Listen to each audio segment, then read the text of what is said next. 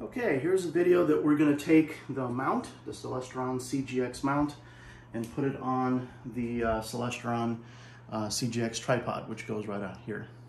So if you notice, there are a bunch of screw holes here. There are 6 of them going all the way around. But we're only going to use the 3 main ones on this side, and this side. So we're going to take the mount, and as you can see on the bottom of the mount, there are 3 big holes here. Right there, okay, that's one of them. And all we have to do is put it on top like this. Okay, and then we simply turn it until it aligns with the holes. So you go something like that, okay?